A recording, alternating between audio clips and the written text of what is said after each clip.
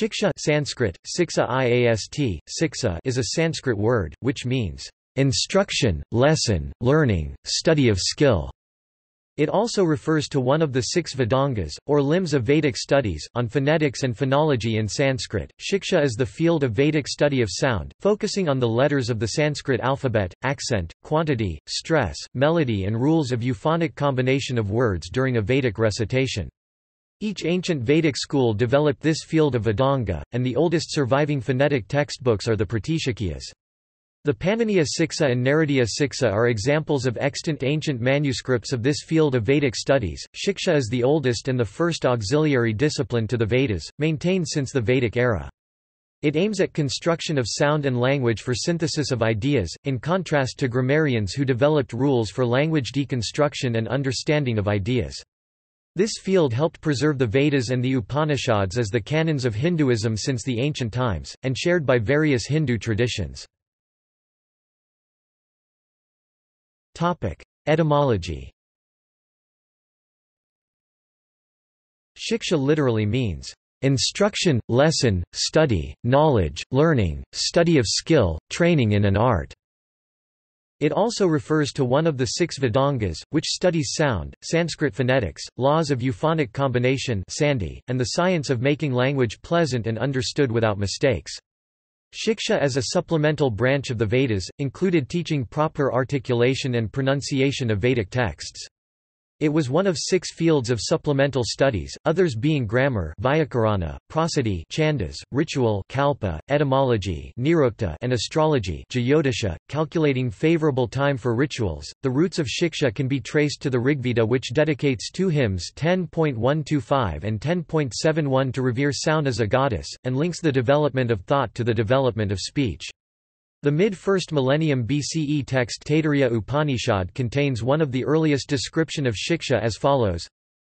Annette Wilkie and Oliver Mebus date the Shiksha text of the Taittiriya Vedic school to be from 600 BCE at the latest. Texts such as this established, among other things, a rational order of the Sanskrit alphabet, state Wilkie and Mebus. Other texts, such as Vyasa Siksa of the Krishna Yajurveda, were composed later. The ancient Vedic schools developed major treatises analyzing sound, vowels, and consonants, rules of combination and pronunciation to assist clear understanding, to avoid mistakes, and for resonance pleasing to the listener. These texts include Samhita Pathas and Pada Pathas, and partially or fully surviving manuscripts include Paniniya Shiksha, Naradiya Shiksha, Bharadvaja Shiksha, Yajnavalkya Shiksha, Vasishthi Shiksha, Parashari Shiksha, Katyayani Shiksha, and Manduki Shiksha. History. Shiksha, states Hartmut Scarf, was the first branch of linguistics to develop as an independent Vedic field of study among the Vedangas. This is likely because Vedas were transmitted from one generation to the next by oral tradition, and the preservation and the techniques of preservation depended on phonetics, states Scarf. The earliest Brahmanas, a layer of text within the Vedas, include some terms of art in the Vedic phonetics, such as Varna and Avasana. The Shiksha field was likely well developed by the time Aranyakas and Upanishads layer of the Vedas were being composed. The alphabet had been categorized by this time, into vowels svara, stops sparsa, semivowels antastha, and spirants usman. The field was fundamental to the ancient study of linguistics, and it developed as an interest and inquiry into sounds rather than letters. Shiksha, as described in these ancient texts, had 6 chapters: varna sound, svara accent, matra quantity, bala strength, articulation, saman recital, and samtana connection between preceding and following sounds. The insights from this field, states Scarf, without doubt was applied by Vedic scholars to the art of writing. It also impacted the development of Indic scripts and evolution of language in countries that sought Indian texts or were influenced by Indian religions. According to Scarf, and other scholars, the insights developed in this field, over time, likely also influenced phonetic scripts in parts of East Asia, as well as Arabic grammarian Halil in 8th century CE. Discussion. The Shiksha field of Vedic studies arranged the Sanskrit alphabet in a rational order, state Wilkie and Mebus, each mapped to the anatomical nature of human sounds, from the back to the front, throat at the very back, palate, palatal ridge, teeth and lips. The letters of the Sanskrit alphabet were further organized by the Vedic scholars into a magic square, making symmetrical and resonant alternate readings of the letters possible, such as top to bottom in addition to left to right. Further, the Shiksha scholars added mudra hand signs to go with each sound, thereby providing a visual confirmation and an alternate means to check the reading integrity by the audience. In addition to the audible means, these mudras continue to be part of the classical Indian dance tradition. This interplay of the gesture and sound in Sanskrit recital, state Wilkie and Mebus, is similar to the gesture of a conductor and the sound produced by music players in any classical orchestra. In Sanskrit, the posture of the performer is an added dimension to those of pronunciation and gesture. Together, these empowered muscular memory with acoustic memory in the Hindu tradition of remembering and transmitting Sanskrit texts from one generation to the next. State Wilkie and Mebus, the methodical phonetic procedure developed by Shiksha, helped preserve the Vedas without the slightest variance in the most faithful way possible. It made the Vedas and embedded principal Upanishads the canonical scriptures of Hinduism. The rules and symmetric of Shiksha helped the student to master enormous volumes of knowledge, and use the embedded codes and rules to self-check his memory. However, state Wilkie and Mebus, the Shiksha methodology has been not just highly technical, it has strong aesthetic, sensuous, emotive dimension, which foster thinking and intellectual skills in a participatory fashion. The reciter's mind and body are engaged, making language and sound as an emotional performance. The study of phonetics functioned to transform a Vedic text, which traditionally was composed as language music, into a musical performance. Individual sounds in the Sanskrit have independent personalities, and the reciter helps develop their character and their timbre. State Wilkie and Mebus.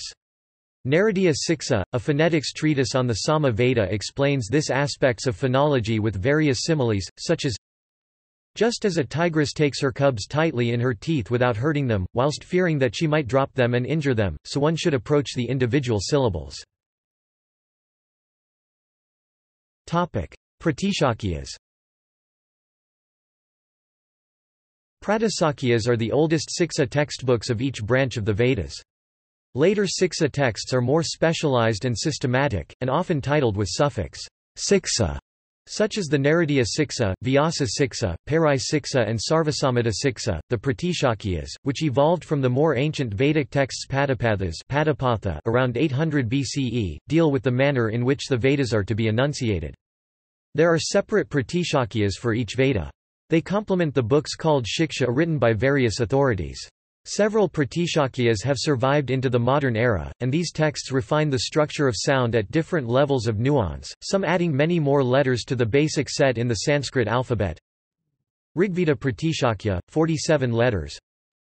Shukla Yajurveda Pratishakya, 65 letters. Taittiriya Krishna Yajurveda Pratishakya, 52 letters. Atharvaveda Pratishakya Shanakya Shaka. Samaveda Pratishakya Rig Tantra, 57 letters. Pushpasutra is the second Pratishakya of Samaveda. Paniniya Shiksha, 63 or 64 letters. The Shiksha texts and the Pratishakyas led to great clarity in understanding the surface structure of language. For clarity of pronunciation, they broke up the large Vedic compounds into word stems, prefixes, and suffixes. Certain styles of recitation patha, such as the Jatapatha, involved switching syllables, repeating the last word of a line at the beginning of the next, and other permutations. In the process, a considerable amount of morphology is discussed, particularly regarding the combination of sequential sounds, which leads to the modalities of sandhi. The Samaveda Pratishakya, one of the earliest, organizes the stop consonant sounds into a 5x5 varga or square. The alphabet is designed such that the difference between sounds is preserved whether you recite it horizontally or vertically. It was extended and completed with fricatives and sibilants, semivowels, and vowels, and was eventually codified into the Brahmi alphabet, which is one of the most systematic sound-to-writing mappings. Scholar Fritz Stahl has commented, like Mendelejev's periodic system of elements, the Varga system was the result of centuries of analysis. In the course of that development, the basic concepts of phonology were discovered and defined. The Varga system and the Pratishakyas, contributions of the Shiksha texts, are elaborate systems which deal with the generation and classification of sound. Topic: Other Shiksha texts. In addition, several Shiksha texts exist, most of them in metrical verse form but a few in sutra form. The following list contains some of these surviving texts. English translation of Paniniya Siksa.pdf, Amoganandini Shiksha, Apasali Shiksha in sutra form, Aranya Shiksha, Atreya Shiksha, Avasananarnyaya Shiksha, Bharadvaja Shiksha, Chandra Shiksha of Chandragaman sutra form, Karyaniya Shiksha, Galadarka Shiksha, Kalanarniya Shiksha, Kachayani Shiksha, Kaundinya Shiksha, Kashavi Shiksha, Kramakarika Shiksha, Kramasandhana Shiksha, Lagamoanandini Shiksha, Lakshmikanta Shiksha, Lamashi Shiksha, Madhyandina Shiksha, Mandavya Shiksha, Malasharmakirta Shiksha, Manasvara Shiksha, Manduki Shiksha, Naradiya Shiksha, Paniniya Shiksha versified, Paniniya Shiksha in sutra form, Paniniya Shiksha with accents, Parashari Shiksha, Padyatmika Kashavi Shiksha, Parai Shiksha, Pratishakyapradipha Shiksha, Sarvasamhita Shiksha, Shesharya Shiksha, Shamana Shiksha, Shambhu Shiksha, Shodashashloki Shiksha, Shikshasamgraha, Siddhanta Shiksha, Svarankusha Shiksha, Svarashtaka Shiksha, Svaravyanjana Shiksha, Vasishtha Shiksha, Varnaratnapradipa Shiksha, Vyali Shiksha, Vyasa Shiksha, Yajnavalkya Shiksha. Although many of these Shiksha texts are attached to specific Vedic schools, others are late texts. Sound and alphabet. Traditionally syllables, not letters, in Sanskrit are called akshara, meaning imperishable entity, atoms of speech, as it were. These aksharas are classified mainly into two types: svara pratyahara ac, vowel; vyanjana pratyahara hal. Consonant svara aksharas are also known as prana akshara, i.e. they are main sounds in speech, without which speech is not possible. Panini referred to svara as ac pratyahara. Later they became known as ac akshara. Vyanjana means embellishment, i.e., consonants are used as embellishment in order to yield sonorant vowels. They are also known as prani akshara, that is, they are like a body to which life svara is added. Panini's name for Vyanjana was hal pratyahara, which were later referred to as hal akshara. Vyanjana aksharas are divided into three types: sparsa, stop; antastha, approximant; Usman. Sibilant sparsa aksharas include syllables from ka to ma, they are 25 in number. Antastha aksharas include syllables ya, ra, la and va. Usman aksharas include sa, sa and ha. Vowels. Each vowel can be classified into three types based on the duration of pronunciation: more, hrasva, short vowel, eka matra; dirgha, long vowel, dvi matra; pluta, prolonged vowel, tri matra pluti. We see that each vowel can be pronounced in three ways according to the duration of articulation. The unit of time is a matra, approximately 0.4 seconds. Each vowel can be further classified into two types based on the manner of pronunciation: mukha, oral, open; nasika, nasal. All vowels are considered phonemically oral. Each vowel can also be classified into three types, that is, pronounced in three ways, based on accent of articulation.